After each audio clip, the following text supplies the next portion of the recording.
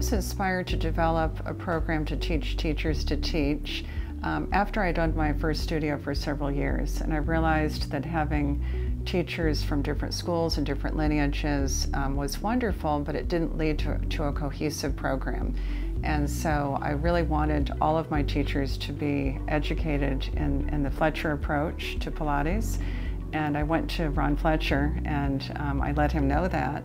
And over the course of many years, we did develop a program together. To create the first program took several years of working with Ron Fletcher directly.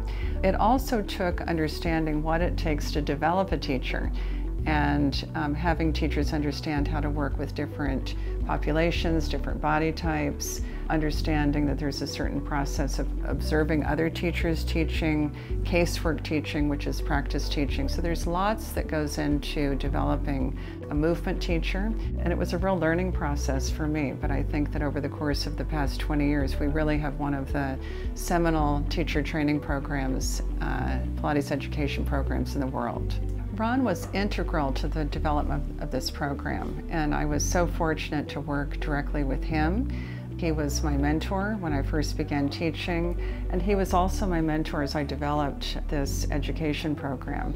He would oftentimes lie in bed at night with our manuals and go through each exercise, each part of the program, and he would call me in the morning and say, "Kyria, I think that this needs to be tweaked or this needs to be changed." And so for me to work directly with one of the first generation Pilates masters in the development of this program is really unheard of. And I was so fortunate in retrospect to have that opportunity.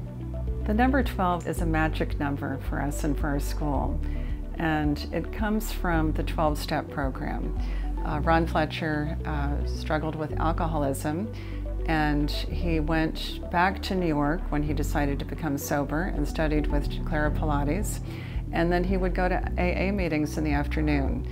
And so when we were first organizing all of the material that we had and all of the photographs and trying to put some sort of sense and order to it, it came to me that we could organize the work around the 12 steps.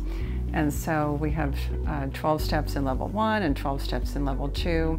And it was really Ron's recovery and his time with Kyria that made this number special to us and became a seminal part of our education.